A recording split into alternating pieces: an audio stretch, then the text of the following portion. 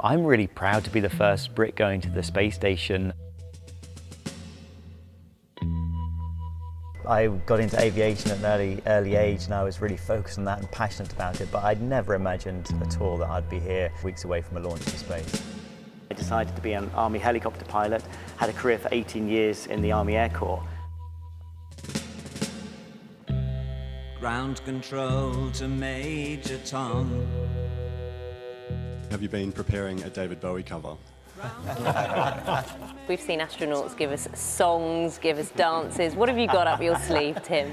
I'm not going to be playing the guitar and singing, that's one thing for sure. I ended up being a helicopter instructor and then a test pilot, and then working for Augusta Westlands as a test pilot as well. I saw the advert and realised that I was at the right age, I had the qualifications the agency was looking for. It was too good an opportunity not to apply. I'm extremely grateful, obviously, to be selected to become an astronaut. For myself is absolutely the pinnacle of my career.